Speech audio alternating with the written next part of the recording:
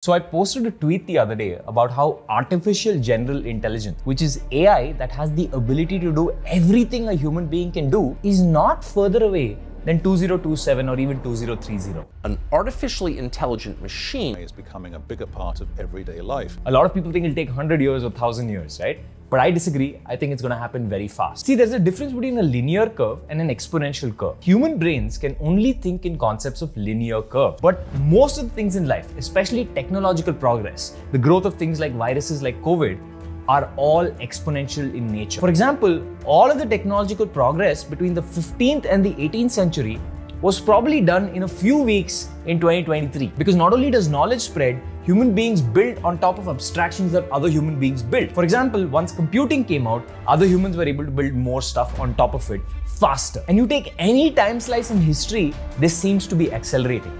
For example, the technological progress between 1955 and 1985 was much slower than 1985 and 2015, even though the same time period, so much more happened because a lot of groundwork was already done.